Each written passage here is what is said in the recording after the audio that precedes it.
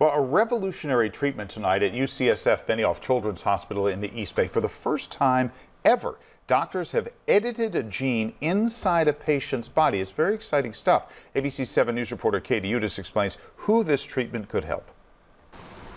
Imagine spending 4 hours or more each week at the hospital. I've been doing it when I was 9 months, so 12 years. Amro Hoshea has a rare genetic disorder that requires weekly transfusions. It's part of my life, and I'm used to it, so I can't hate it. If we can do something that would liberate people from the hospital, from the clinic, that would be great. Nurse practitioner Jacqueline Madden is part of a team of researchers at UCSF Benioff Children's Hospital, Oakland.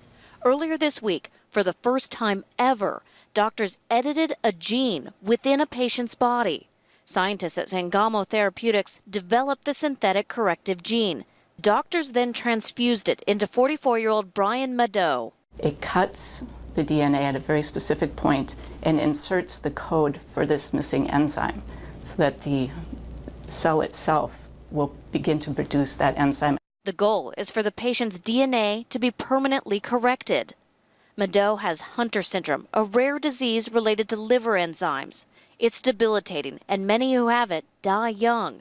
The experimental treatment is not without risk of complications. He is a real pioneer. Doctors will now monitor the effectiveness of Mado's treatment. If the method works, it could be used to treat other metabolic disorders and potentially children like Amro. In Oakland, Katie Udis, ABC 7 News.